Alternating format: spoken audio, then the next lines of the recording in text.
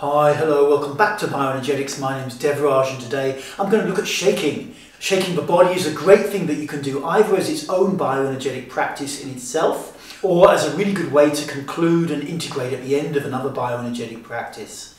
And there are a couple of questions that naturally come up when we consider this topic of shaking. Number one, how to do it properly, and number two, how to induce it spontaneously. So number one, how to do proper shaking. Basically you stand with your feet about shoulder width or maybe a little bit wider apart and the outsides of your feet roughly parallel and your knees bent. And then you begin, eyes open or eyes closed, feeling into your legs and just seeing if there's like a natural kind of trembling there that you can allow to propagate up your body. Great if there is, but for most people there isn't. So then you have to just kind of fake it until you make it.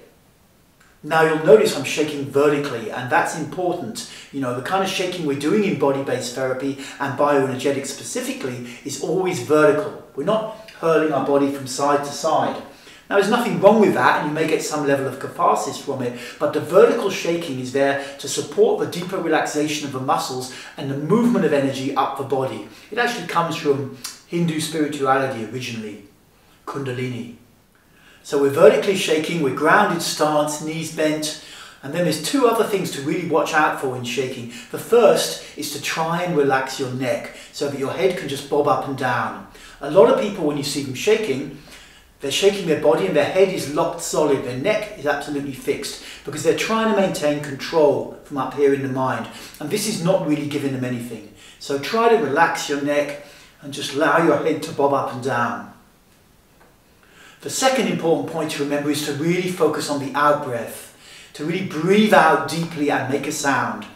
Because when you breathe out like this, you know, your body relaxes naturally. So altogether it looks like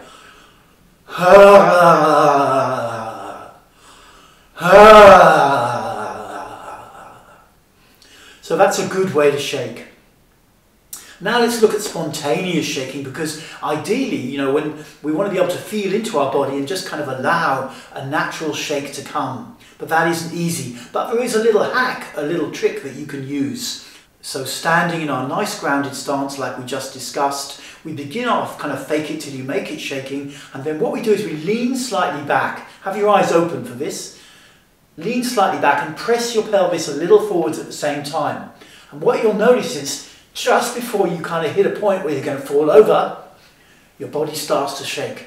It's a really healthy practice because it's a great way of training your mind to allow yourself to let go.